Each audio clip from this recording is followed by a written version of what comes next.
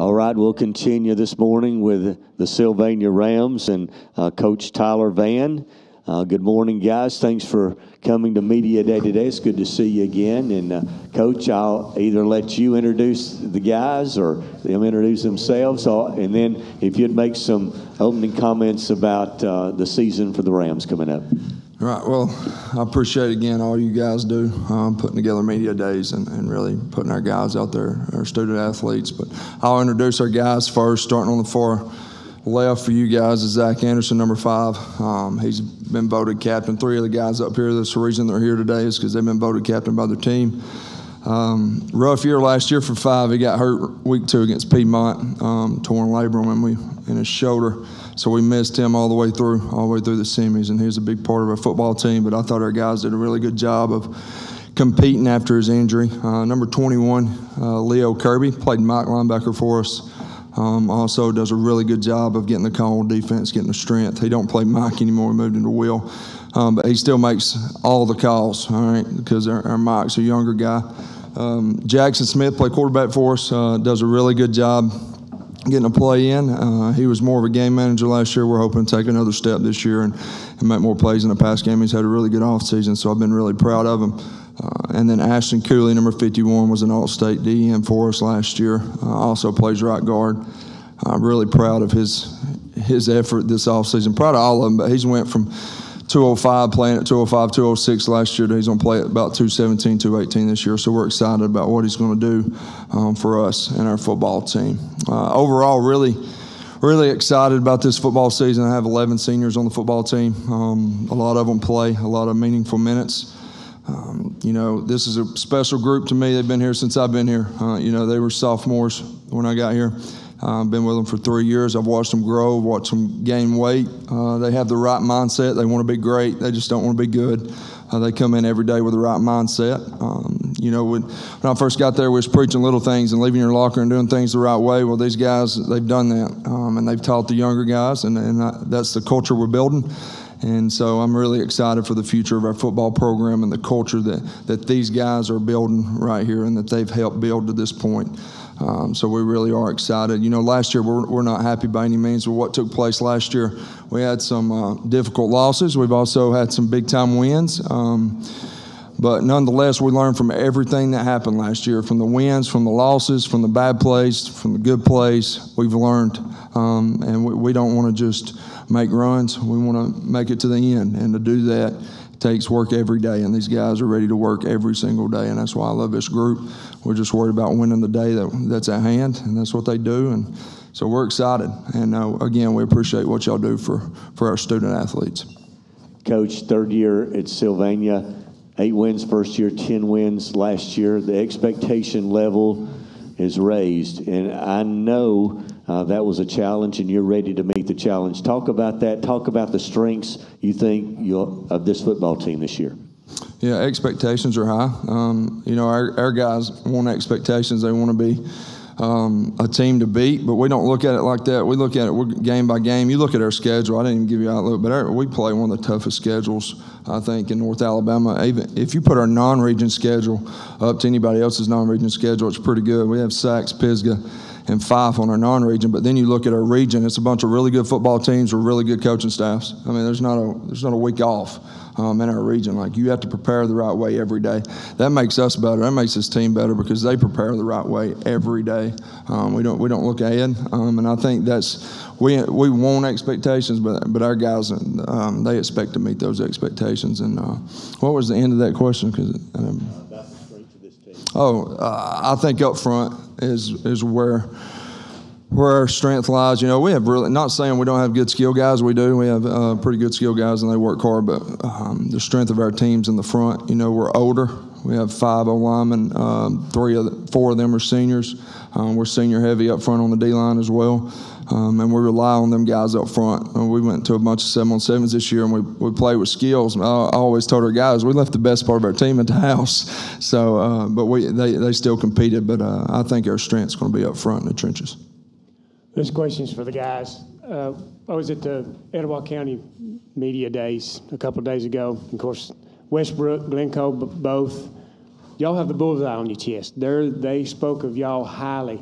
What is it? How are the expectations for you guys? Because you're not the underdog anymore. You're one of the favorites. You know, do you feel like you've got to raise that level of play?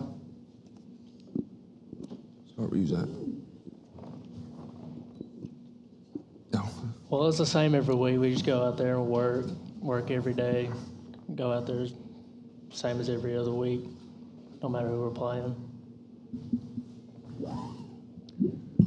I feel like that we're almost there, but we're trying to be like the fives of the county, and I feel like we're almost there, but we're not there yet.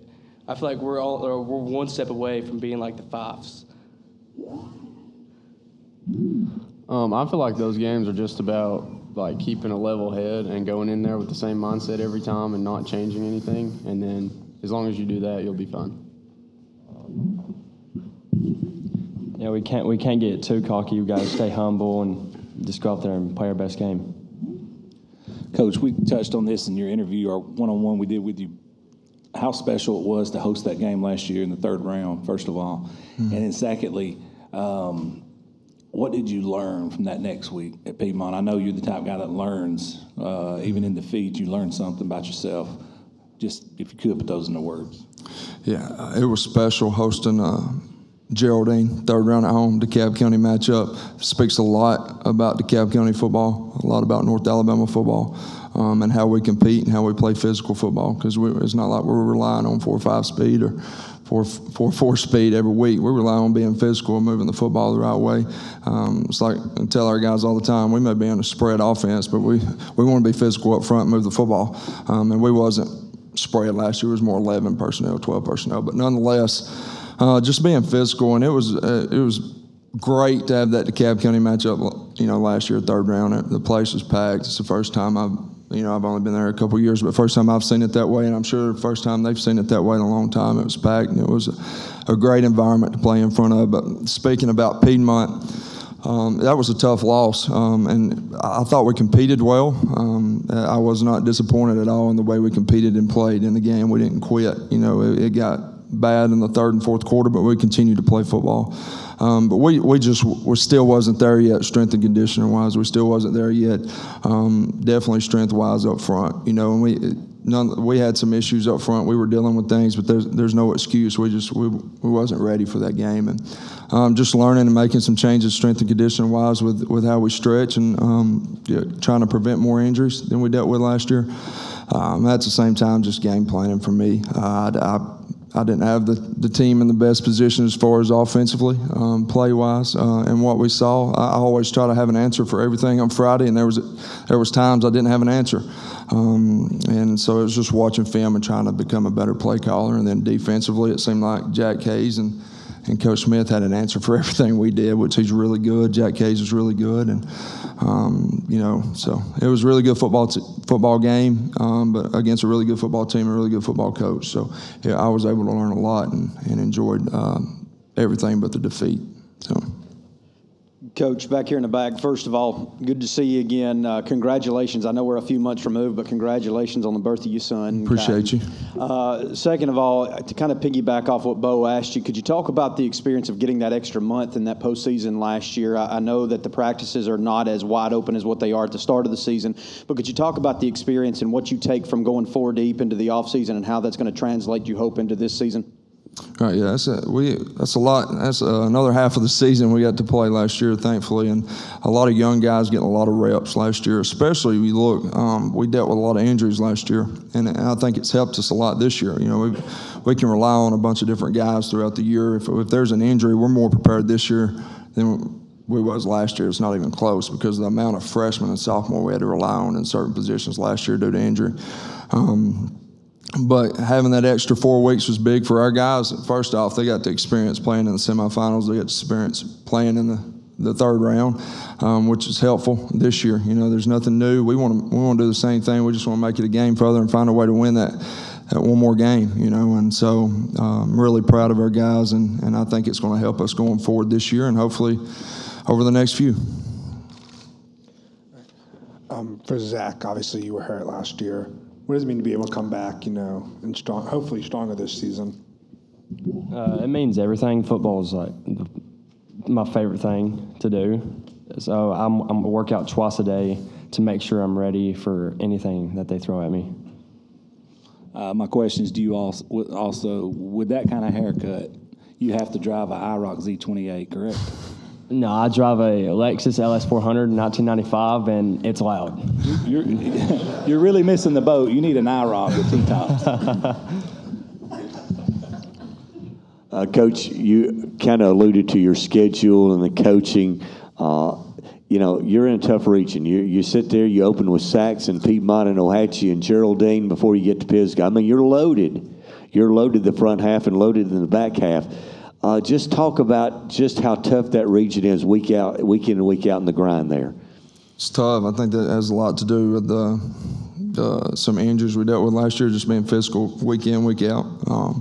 And it's a lot to do with probably Coach Vann's practice schedule and how much contact we have in a week. I need to do a better job of planning, something I've looked at a lot this past year, but it's tough, man. It's tough on our players. You have to be locked in, week out. You don't have opportunity to go into a game. You shouldn't ever go into a game and think you have it won, but you for sure in our schedule should never think that you have a game won, because every team we play is physical. Every team we play is prepared the right way. We don't go into a matchup and we're just going to out-scheme them and just win a football game, because every team we play, like I said, has a really good coaching staff. You have to prepare the right way. And it makes it tough, but it also, on the other hand, it's very encouraging, and it should want you to be better. And our guys want to be better, and they work hard, and we're excited. We'll wrap it up with the guys this morning. How special, guys, it is for you to sit there today in front of the media with that green jersey on representing the Sylvania Rams. How special is that for each one of you? It really means a lot because, like you said earlier, it's teammates that picked us to be here, and other coaches look at us as leaders, and we're the ones that they look for when they need someone. It's really cool because I used to watch like all of them from like freshman up, and it's cool to like now look and see that I'm up here. I think it means a lot because I've grown up with all these guys and being able to play with them, like from our last year, it really brings it home. Yeah, like Leo said, I voted for him and Ashton to be the captains, and I think it's really cool to be up here with both of them. Well, guys, it's great to have you today. Good luck to the Sylvania Rams this year. Have a great season, and thanks for being here today. Appreciate y'all.